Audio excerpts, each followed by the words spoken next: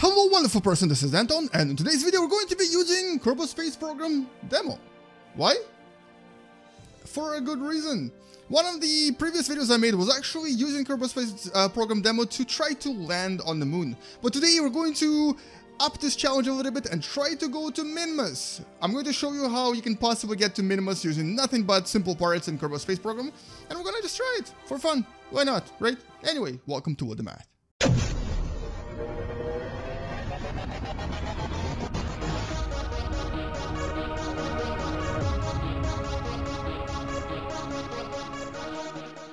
So if you've never played the demo version of Kerbal Space Program, and if you actually have the full version, or you've never played the game at all, you know that it's about launching these cute little creatures that you see on the bottom there into space, and the demo version actually starts with barely any items at all. There's actually very few things you can make, and you know, it's actually challenging to even put a rocket into orbit, but in one of the previous videos I was able to get to the moon, and I think someone was actually able to even get to moon and then come back from it. I remember someone posted their creation later on.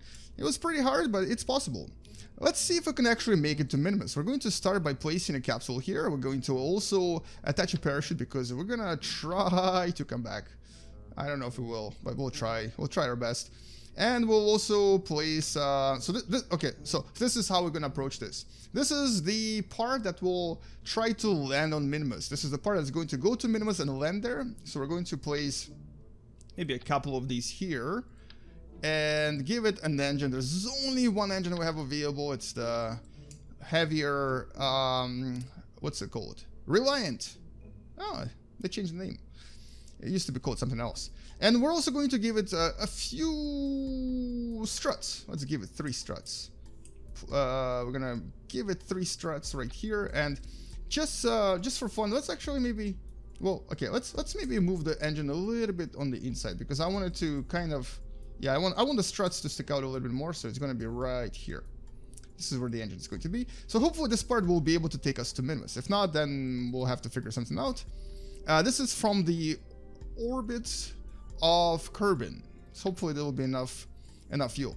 Next part we're going to do is the circularization part. This is the part that will try to circularize our rocket around the around Kerbal essentially, and we need to make this a separate stage. So we're going to place a separate stage here, and hopefully this will be good enough. There's 3 tanks here and another one of these engines on the bottom, and the last part, or I guess the first stage, is going to be the one that will actually take us off from Kerbal, and this will need to be a little bit more complicated. We need to actually have a lot more power here. So what we're going to do is this. We're going to place 1 here and place maybe 2 more on the sides. So it's going to be something that looks like this. And this will actually have 3 engines because we want this to be very powerful. And on the bottom here we'll have 3 engines that will basically create the first stage. So let's see if this works. It might actually totally not work. And it might also wobble a little bit, so I'm gonna have to place a little bit of struts here. I think I'm gonna just place a few struts just to make this a little bit more stable, making our rocket just a little bit more stable. Alright, so this is design number 1. Let's see if we can get into space with this particular rocket. Alright, so here goes nothing. This is our pilot, Jebediah Kerman, of course, and we're going to take off and use the regular procedure of getting to an altitude of about maybe 5 kilometers or so, and from that altitude we're going to start slowly circularizing our orbit. I also have to start watching the velocity here. I don't want to go too fast because it's going to actually create a lot of negative effects for my rocket, such as, for example, pushing my nose too much. It's going to be a little bit too, oh, this is a little bit too fast. It's going to be a little bit too much pressure here, which will actually start tilting my rocket a little bit. Alright, so right around now, let's see if we can start tilting to the side. We're going to slowly begin what's known as a gravity turn. This is basically so that you can go sideways faster than going upwards, because that way you can achieve the orbit a lot faster. This is a very important maneuver, and it will actually save you fuel the sooner you start doing it. Alright, so here, oh wow, the rocket really doesn't turn fast at all actually. It's a very slow turning rocket, but we're gonna have to start turning more and more now because we're already pretty high up. Surprisingly, this is actually a relatively efficient rocket too. we're able to achieve this altitude on only one single stage. Really, really cool. Alright, so here we go, here we go, here we go. 18 kilometers and counting. Speed is about 400 meters per second. Still some fuel left. We're trying to move sideways a little bit more than we were before. And initiate, at least soon we're going to initiate the second stage. Alright, so here we go. And right around now. Let go of the first stage. Second stage up. I need to check my map because I don't want to go too high up. It needs to be altitude of about maybe 70 kilometers. Alright, we're doing good so far. Doing good so far. Speed is still increasing. This is the second stage. Actually, this is supposed to be the stage that's circularizing me, so I need to make sure that I don't waste too much fuel doing this. Alright, so let's go to the altitude of about maybe 75 kilometers. This is going to be our apoapsis for this particular orbit, and we're going to stop our engines right around here. Now we're going to coast through the apoapsis. This is a general sort of procedure for placing your rocket in orbit. Going to make a maneuver node right here with... Okay, this is not perfect. This is not very good. All right, this is a lot better. This is a relatively good orbit with the apoapsis and periapsis relatively close to about 80 kilometers. Now we're going to maneuver ourselves toward the maneuver node, as I'm slowly realizing I forgot to bring solar panels. Things happen, right?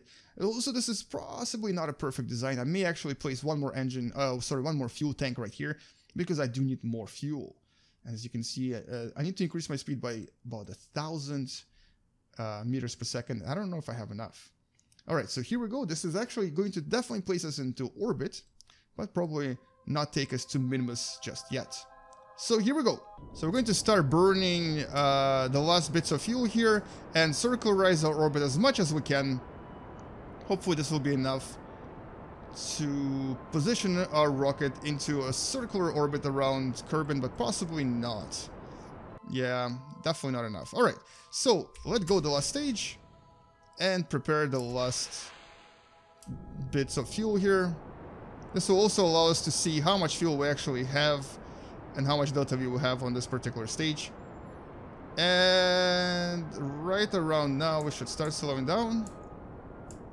And stop. And the last bits of fuel, or I guess the last bits of circularization right around here will place us in a somewhat circular orbit with the 77 kilometers to 78 kilometers apoapsis and periapsis. This is actually as circular as I've had in a while. This is almost a perfectly circular orbit. So now what we're gonna do is we're gonna start planning our trip to Minmus. It's going to be we're gonna set this as a target, and it's going to be a relatively simple maneuver that we have to create here. So this is actually known as the Hochmund's maneuver, and the way it works is you basically accelerate toward one direction and you increase your apoapsis dramatically until it crosses the orbit with the other body.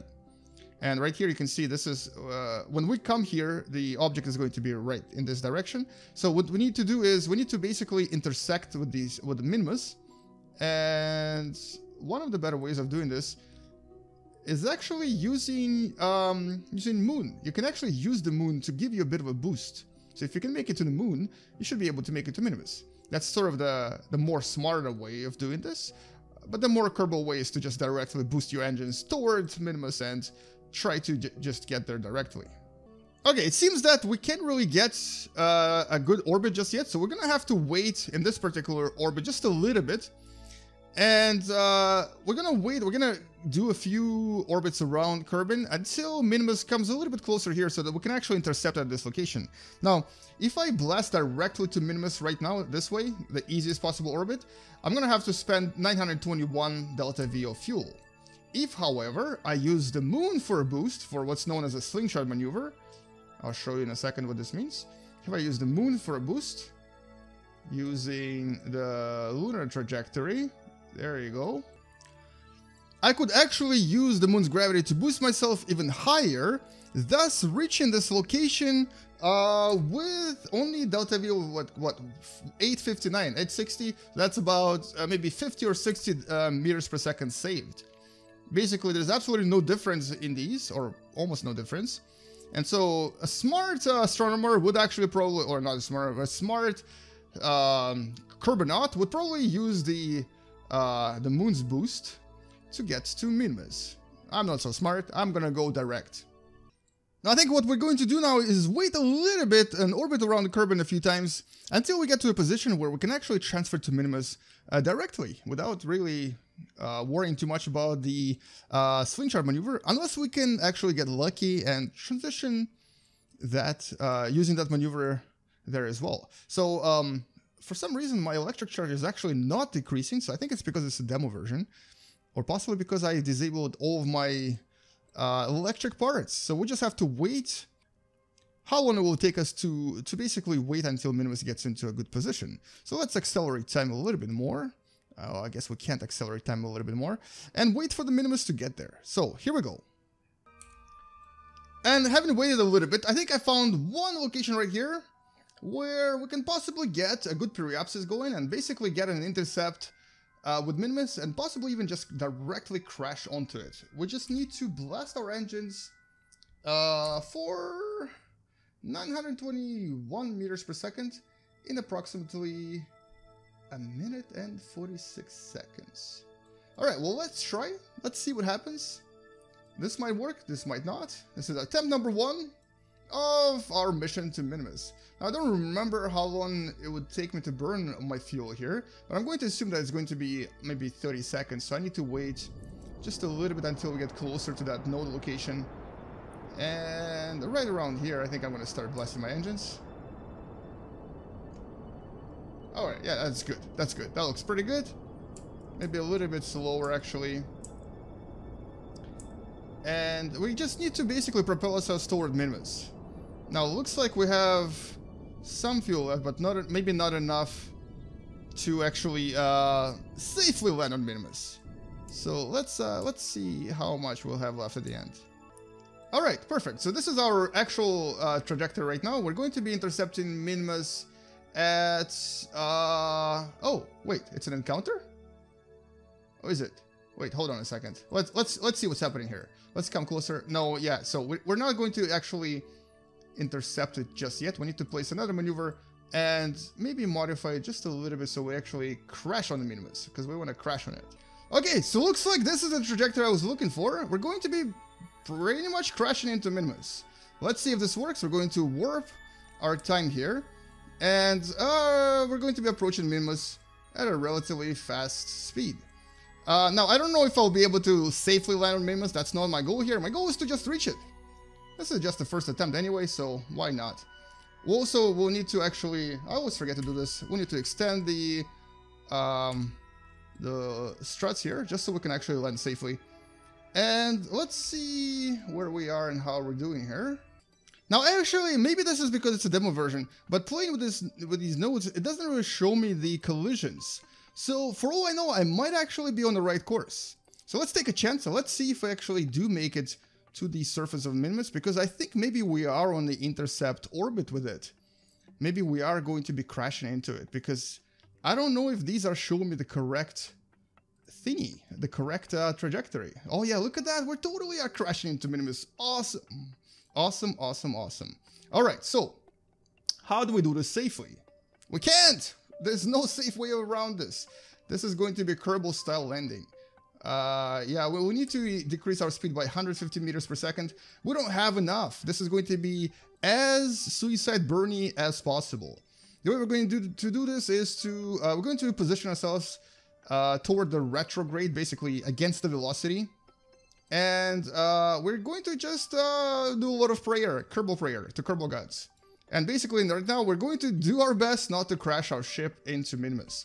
Anyway, so we have about 2 hours before reaching the maneuver node where we have to start worrying about decreasing speed.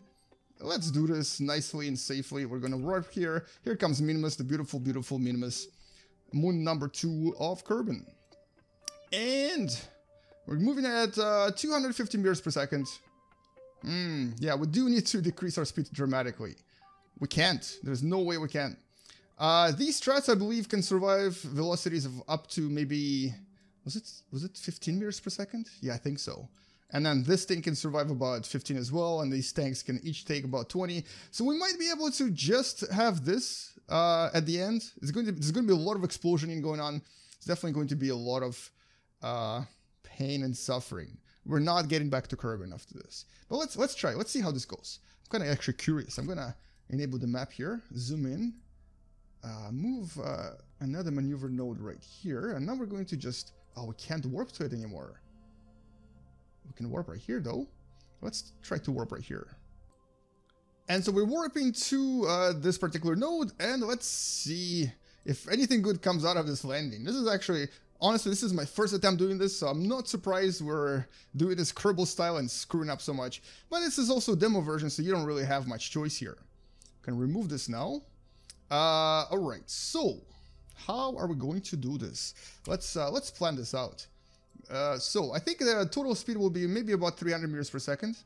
We might be able to slow down. Oh, no, I don't want to warp there. I don't want to warp there. Cancel. We might be able to slow down a little bit. Like, we might be able to slow down just enough to reduce our velocity, but there's no way I have 320 meters per second delta V in that tank right there. So let's just position ourselves. Let's just position ourselves against the gravity. So our speed right now is 310 meters per second. We might as well just spend all our fuel right now. This is probably the only way we'll survive this. Spend our fuel and then just point, you know, toward the landing site and then see what happens. Ready, steady. Jebediah Kerman, you're a brave, brave creature. Oh, we had 100 meters per second in there. Not nearly enough to survive this. Not nearly enough. All right, so let's use a stability assist here, because we're going to be going toward our landing site. Very, very, very fast, may I add. Will parachutes help us at all? No. Let's deploy them just in case anyway. You never know. Maybe there's a sudden influx of atmosphere here. So our mission of getting to Minmus in demo version has been completed. I never said we have to survive this. We might still survive. We might still survive this. I don't think we'll survive this. I really should be, yeah, I should be pointing this way. This is it doesn't look as fast, right? But this is actually close to about 700 kilometers per hour. 230 meters per second. And here we go. This is where normally you would be using burning your engines and doing the suicide burn, and this is just the suicide part without the burn. Anyway, maybe next time we'll try this again and succeed. This time this was a failure, but it was fun. It's a demo version, is super fun to try. And you may have heard that Kerbal Space Program was actually recently purchased by a very big developer, Take-Two Interactive. They're one of the biggest game companies in the world, so there's only good things that are ahead of us in Kerbal Space Program, so do get it if you don't have it yet. We're gonna try this again, but maybe in the real game though. Anyway, thank you for watching. Please subscribe if you still haven't, try this game if you still haven't, and Kerbal Space Program demo is available in the link in the description below. We haven't survived this, but we definitely will next time. I'll see you guys later. Space out, and as always, bye-bye.